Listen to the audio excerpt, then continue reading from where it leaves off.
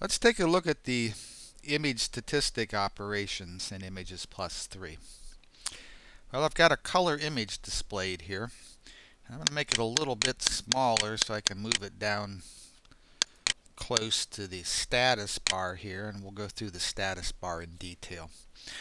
Uh, an open image caption has its file name, its color type. RGB is for color, red, green, and blue. If it were a monochrome grayscale image, it would just say gray there. And then it has the percentage at which the image is displayed. Now that 48% means it's displayed, it's with respect to your screen resolution. So this image has to be displayed at 48% of its original pixel width and height to get it this size on this particular screen. The image width and height of the full image is shown by this pane right here, 880 by 586. The next pane over to the right shows the display percent that's used at the moment to display the image. The next pane over right here, this is the pixel coordinates underneath the mouse. Now pixel coordinates are measured from the top left corner of the image. See how it says 7.5 right now? As I move it to the right, the x coordinate increases just like you'd expect. But as I move it down, the y coordinate increases, and that's a little different than what you might be used to. Normally x increases from left to right and y increases as you move up. But in image processing, the origin isn't down here at the lower left, it's actually at the upper left. Positive x is to the right and positive y is down. So at this point, that's pixel coordinate 593, 294 in y. 593 across, 294 down.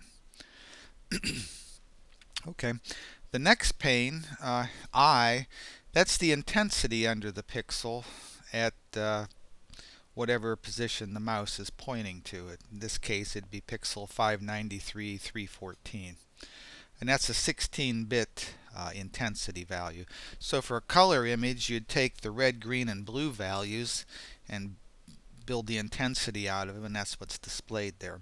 For a monochrome image, red, green, and blue is considered the same value, and it's really just the single pixel intensity under the pixel. Okay, the next pane over right here, that's the red, green, and blue 8-bit coordinate value, or I'm sorry, pixel value underneath the cursor. So as I move the cursor around, see here it's pointing to a rather red area, and 105 is the red value, and it's a lot higher than the 62 and 71 for green and blue respectively. When I come over here to a dark area, it's all 0, 0, 0, which means black for all red, green, and blue at that point. And the last pane is right here, and this is the full path to the image that's currently highlighted, which would be this image. Now, here, let me open up another one here. Here's a grayscale image. And see, as I change the active image, the status bar reflects the value that goes with the current image. Here I'm pointing at a grayscale, and if you look down there in the lower right pane of the status bar, they're all equal because it's a grayscale image. Here they change. Okay, let's close that. Come up here. Okay, now the toolbars right in this area, these will all tell you something, some statistic about the image, whether it be a measurement, a brightness, a line profile, or the commands that have been applied to a particular image to get it to its current state that it's displayed at. So let's go through these in order. First one's the histogram. When it opens, the histogram is not built, and this is because with really large images, it can take a few seconds to actually generate the histogram, and for that reason, I've got this histogram update button. So what you want to do is pick the image you want to build the histogram for and then press the update button. Now with a smaller image, it's almost instant. Okay, it's a red, green, blue image. It's color. So I can switch between the blue, green, and red histogram or the luminance. This part of the histogram gives me overall global statistics. The overall average is 32 in 8-bit or 8364 in 16-bit. Standard deviation of the entire image in 16-bit. The median is 5 in 8-bit or 1445 in 16-bit. And there are a little more than 500,000 pixels in this image, which is really 888 times 586 here. And as you move the mouse across the histogram, you notice this part of it changes. And that tells you, well, the level that you're pointing at here is 81. That's a 8-bit level. The intensities, well, that's the 16-bit level that corresponds to the 81 8-bit level. And it's a range there because for each 8-bit level, there's a range of 16-bit levels that fall into that single 8-bit level. Percent, well, 81% of the pixels are less than or equal to this grayscale or luminance value. And the number 2051, that's how many pixels have 81 as an 8-bit value in the image, or whose 16-bit value falls between 2736 and 2991. And of course, as you move this, it'll change. So as you go to the right, more and more pixels are less than or equal to that brighter level, and when you get all the way to the right of the histogram, everything's going to be included there. And you can do the same thing with the red, green, and blue. Okay, that's histogram. Next one is line profile. Well, with this command, what you do, there's 3 ways to use it. You can left click and draw a line, and then the line profile will give you the pixel values along that line. Here it's set to luminance. If it's a color image like this one, you can do red, green, and blue.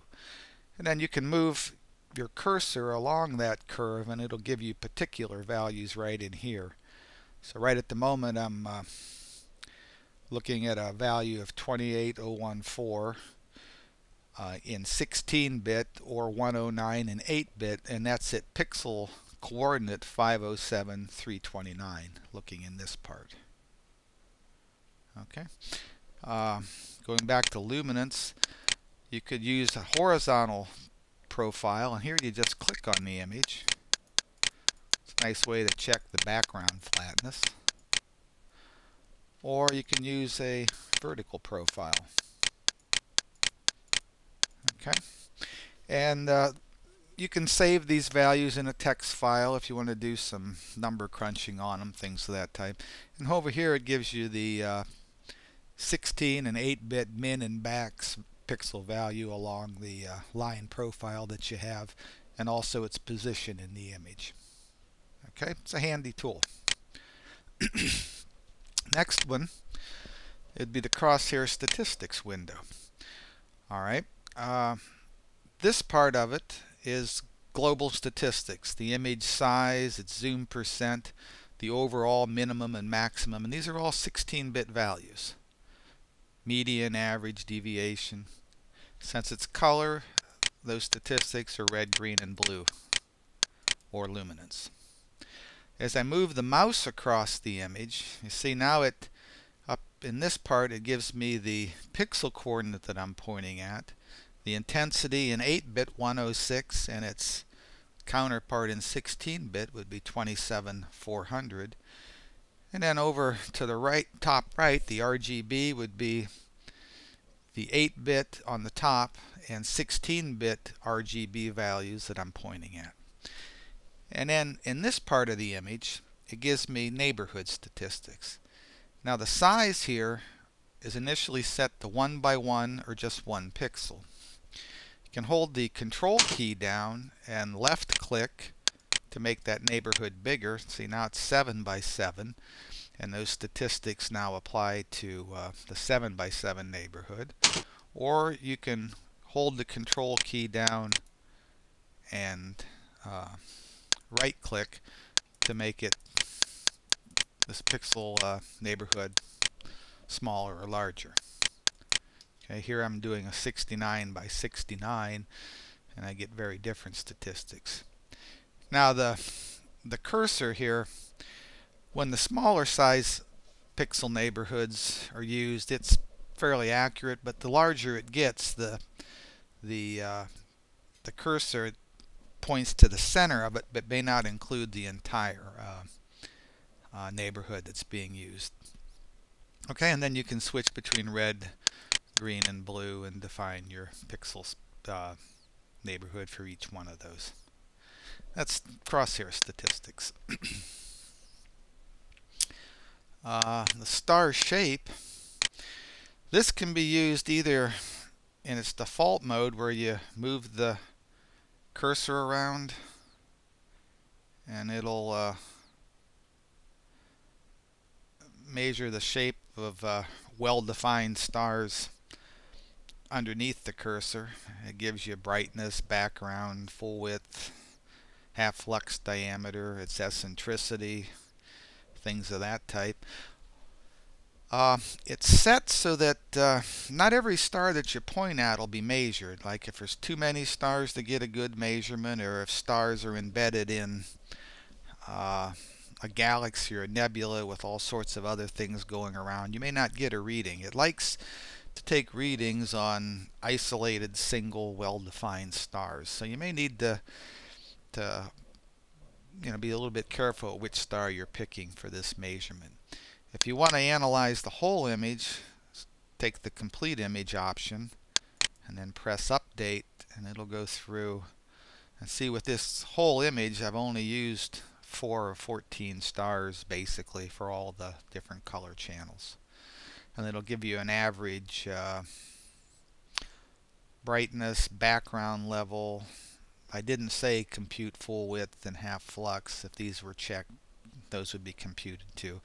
And it gives you the average major and minor axis. The average eccentricity is 0.38, which is slightly oval in this star, and that makes sense because this was taken without any auto guiding really. It was just a reasonably polar aligned scope. And that's pretty much what star shape does. It helps you analyze the shape and quality of the stars. Image attributes. Well, with a FITS image, when you stack them in ImagePlus, it'll put quite a bit of information in the FITS header here. Image width, image height, the type of combination used, sigma median, how many files, where did it come from, Canon 20D, ISO 800, shutter speed of the images. Here's the actual image list that was used to stack this particular image. And then you'll also get the standard FITS header information down at the bottom there. Let's see.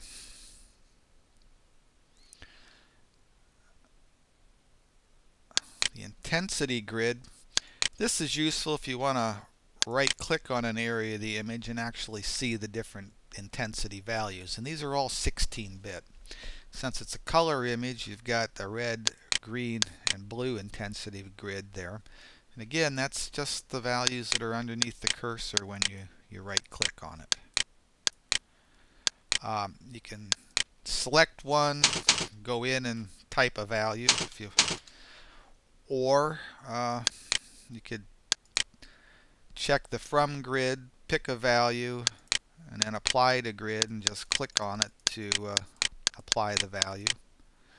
And then once you hit apply, it'll actually change the value in your grid. Things of that type.